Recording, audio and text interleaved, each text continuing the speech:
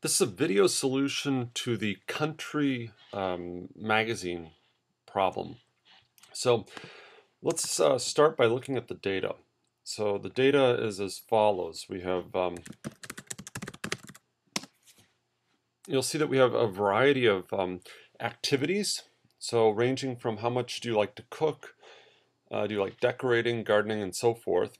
And then there's a handful of demographic variables from age, occupation, gender to income.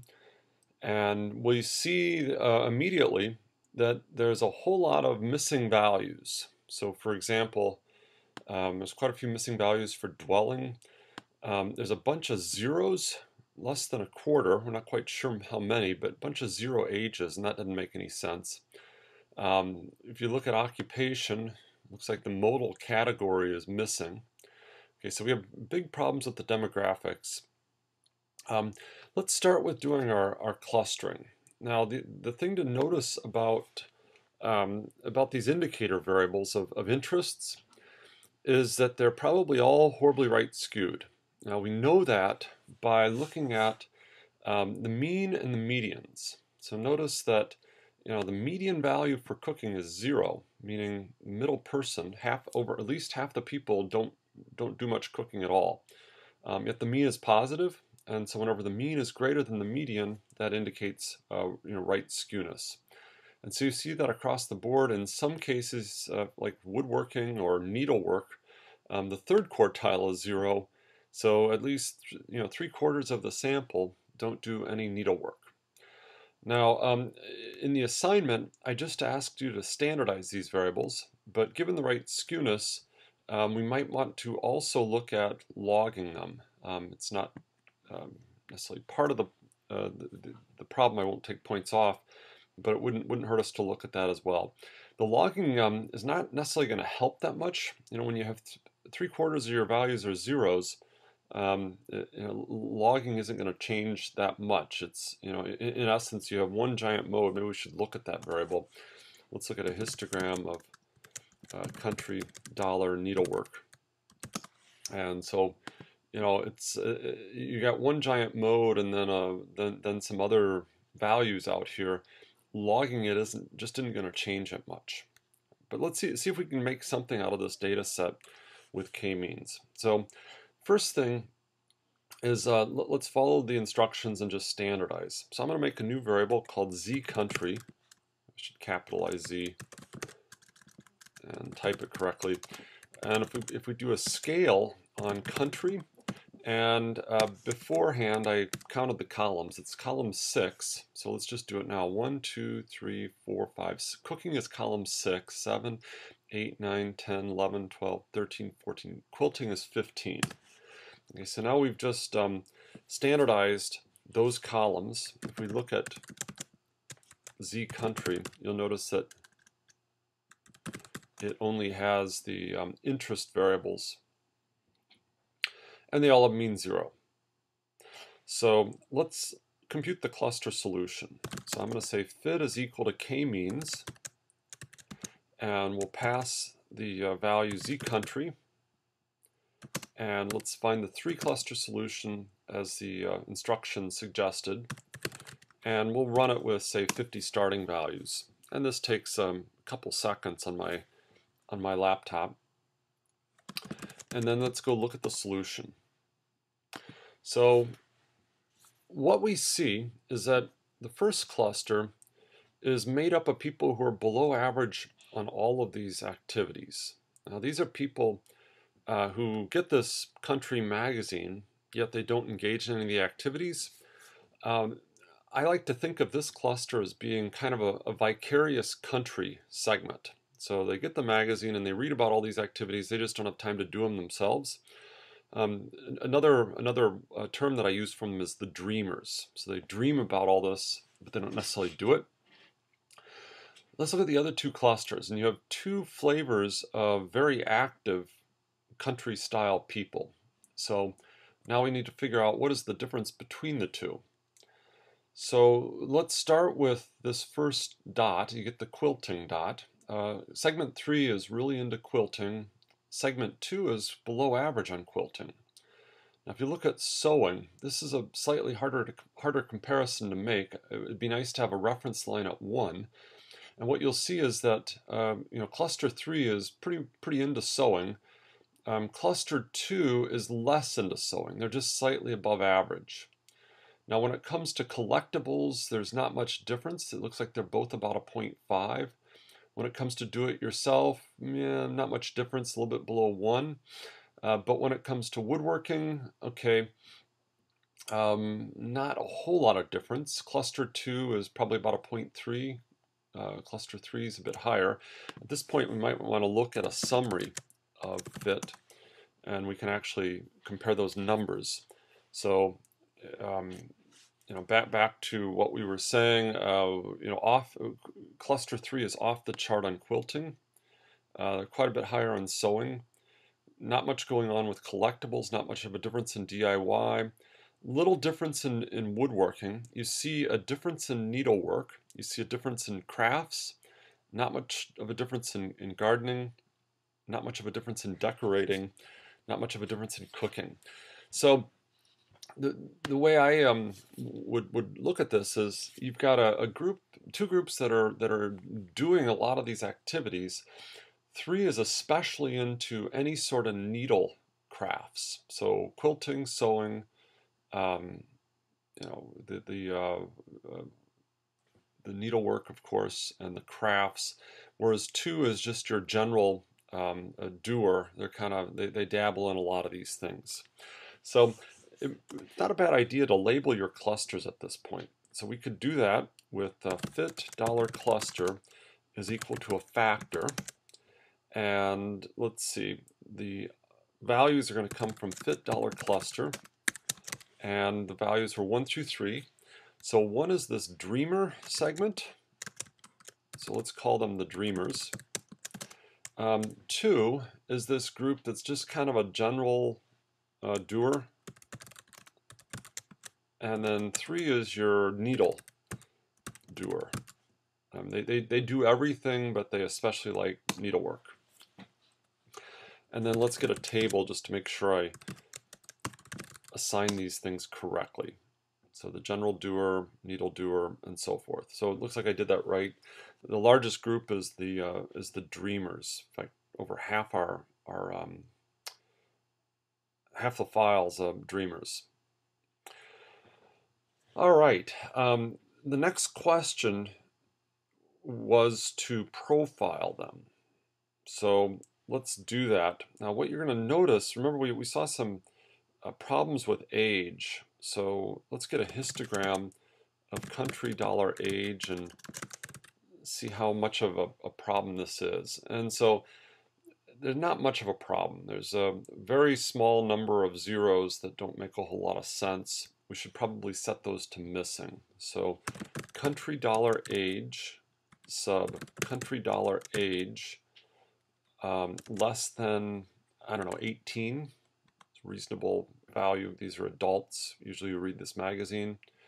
You could go a bit lower. I wouldn't be surprised if there are some teenagers reading this magazine for the craft suggestions. And we'll just set those to NAs. Now if we repeat the histogram, you'll notice that bar is gone. All right. I'm not as concerned about these really old people as I was with the fitness data set. This is quilting and crafts, and you can still do some of those things when you're in your 90s. So I'm not going to do anything about the upper values. I don't think it's going to matter since it's such a small percentage. Now let's go do a t-apply on this. So I'd like to find the means of country $age by fit $cluster, and we want means. And okay, we got a problem with the NAs. So there's an option na.rm that works with a lot of functions in R, and that causes R to drop all the records where the value's NA. So what you're going to see is that these dreamers tend to be a little bit younger than the other two, the two doer segments. Now let's see what other demos we have. So the other demos we have dwelling type. So let's do a prop.table and a table, and we'll take fit $dwell, not fit $dwell, we're going to make that country $dwell, and then this is going to be fit $cluster, and then 2 means give me the column percent. So we want a condition on segment. And so what we see here, the documentation is, as often is the case, is lousy. We have to figure out what S and M are, and I suspect that S is a single family dwelling, whereas M is multiple family dwellings. So these would be more apartment dwellers and condominium dwellers. These are people who have single family homes. And so what you're going to notice is that they all tend to live in single family homes. However, the dreamers are a bit less likely to live in a single family home than these doers. So if you're doing all these things, I guess you need the space, and that's, you tend to have more space when you have a single family home. All right, well, let's see what else we have here. If we look at gender, this is mostly a female magazine, and that shows up. Very little difference across the segments. They're all predominantly female, as we would expect. So there's not much going on with female. Let's go look at marital status. So marital status, I get really nervous with all these missing values because I don't know why they're missing. And so there could be some systematic biases that the dreamers are overrepresented in missing. The dreamers look like they're a little bit less likely to be married than the other 2 segments. There's not much going on with single. These are mostly older people, so they tend to be married or widowed. So I'm not quite sure what those missings are. Other is almost non-existent.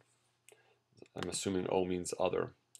So the dreamer is a little bit less likely to be married, although they're, the modal value is married. Let's look at occupation. Now again, the modal category for all of them is missing, and who knows what that means. W is probably white collar, so the dreamers tend to be a little bit less likely to be white collar. I'm going to guess R is retired. So while none of these segments are especially likely to be retired, the dreamers are less likely, several times less likely to be retired than the 2 doer segments. So my takeaway from this is, they just don't have time to do all these activities because they're probably, they're more likely to be working. So they don't live in a big house, or they're less likely to live in a single family dwelling, and less likely to be retired where they can be doing these things. The other variable that we had was income. So let's go take a look at income. So let's just go back to my tapply command and modify that. So instead of age, let's type in income 2. And what we see is there's not much going on. The dreamers have slightly higher income, but not by much. So we have the picture is that these dreamers tend to be a bit younger, more likely to be working, a little bit more likely to be working, and a little bit less likely to be living in a single family home, although the modal value is that. Now a few more points on this. I said that these variables were all very right skewed. We could look at logging them, but I didn't think the log was going to fix much. So I'm going to make a new object called log country. We're just going to log country sub columns 6 through 15. Now the zeros can't take the log of 0, so I'm going to add 1 to avoid taking the log of 0. Now if I plot, actually we'll do a histogram of log country $needle. You're going to notice the histogram hasn't changed much. That big lump of zeros is still there with exactly the same number, and you have scattered values out here. So logging's not going to do much for us in this particular case. Why don't we go ahead with all the steps. I'm going to make a zlog country object. So we'll scale log country. And then let's do fit.log is equal to k-means of z log country, 3 clusters, and we'll do 50 starting values. And then let's plot this. So plot, oops, you gotta type it right, fit.log. And what we end up with is about the same thing. So 2 is now your dreamer segment, 1 is now your general doer, 3 is now your needle segment. And if you want to see how much consistency is between those segments, we could do a crosstab on them. So fit$log or fit.log $cluster, and then what was this? fit$cluster. And so what you'll see is the doers, there's a lot of overlap between the 2 cluster solutions. It's just on the fringe is where people get moved to one segment or the other. So whether you use the log solution or the unlog solution doesn't really matter much. It's always good to do a little robustness check like this. All right, the last part of this question asks you to find the 4 cluster solution. So let's go do that. What I'll do is we'll take the 4 cluster solution, we'll use the original unlogged data, and I guess I'll call this fit4. So we'll set that running, and then we'll plot it. And let's go study what we've got. So segment 1 is a segment of dreamers still. Now we've got some additional flavors of doers. So it looks like this segment 4 is just into everything. They do everything. But you've got 2 different flavors of specialized doers. So segment 3 is into your quilting, needleworks, and crafts, and they're actually a little bit below average on a lot of the other activities, or close to average. While cluster 2, you'll see is doing other stuff. So they're into cooking and gardening and decorating. Those 2 really hang together. So, if I have a garden, what do I do with it? Well, I probably have flowers or vegetables, and I'll decorate with the flowers and cook the vegetables. Do it yourself and collectibles, but they're really not into the needlework at all. It's kind of interesting to look at the at a crosstab of the 2 solutions. So fit$4, fit$4 cluster, and what was the other one? fit$cluster. And what we see is that most of those dreamers go to that cluster 1 as we would expect, and the general doers, well, they kind of get scattered across. The needle doers tend to go to that cluster 4, that extreme doer. All right, so which do we like better? The 3 cluster, the 4 cluster solution was another question, and I guess this really depends on what we're going to do with these clusters. So if we want to create contact points that are specifically targeted at people who are not necessarily into all the needlework and craft stuff, and are more into just the cooking and gardening, then the 4 cluster solution is going to be preferred. If we're not going to really want to come up with anything for this cooking and gardening group, then we really don't need the 4 cluster solution. So I guess it really comes down to whether we want to target this cluster 2 in any way. And that's it. We should probably go run profiles, but I'm not going to do that in the video.